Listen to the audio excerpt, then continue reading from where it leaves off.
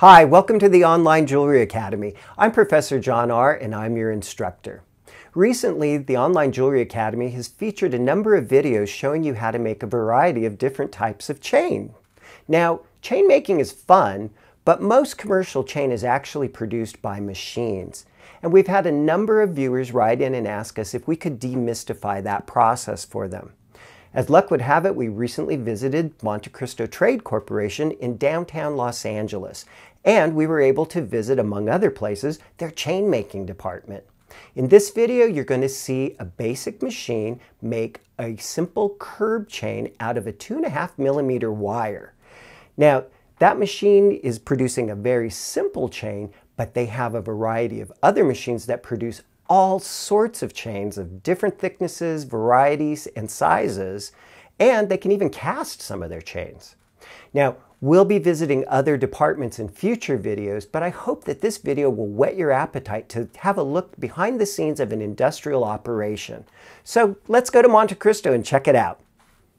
We're in the chain making department here at Monte Christo, and I'm with Greg, the resident expert.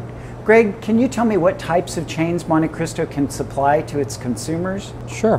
We have a vast variety of chains, varying from cable to curb, rope chains, casted chains. Any kind of chain you can imagine, we can pretty much put together. So any size, any shape, any length, any variety? Just about. Whatever we're set up to do, which is various sizes. Well, I notice you have a wide variety of machinery in this room, and you've got an excellent, it looks like an antique, but I'm sure it's a fantastic machine. What does this one do? This one is doing a curb chain. It can also be set up to do a cable chain. It's all in the adjustment. And this one is set up to run. This one is running currently a 2.5mm wire. Okay. And it'll just produce one of our standard chains. And these are the same types of chains that would actually go to any type of product, like for jewelry, for handbags, or other types of accessories? Whatever it may be.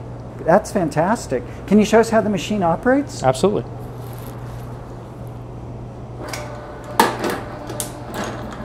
So it looks like we're getting a loop through a twist that's now getting cut off. Right.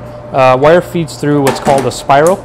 The spiral actually forms the shape of the link. The link is followed into where the jaws are. The jaws first, it gets cut, then the jaws twist. And that's what finishes the chain.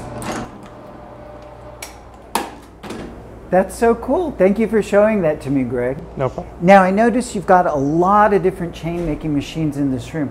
How much chain can one machine make in one day about?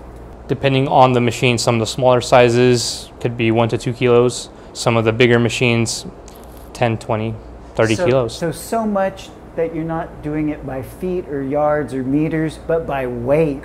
Okay. I hope you've enjoyed this visit to the Monte Christo Trading Corporation. If you liked this video, there are plenty more like it on the Online Jewelry Academy's playlist here on YouTube, or you can check out the entire playlist on our website at www.onlinejewelryacademy.com. You can also follow us on Facebook, Instagram, and Twitter. Don't forget to subscribe. Thanks for watching.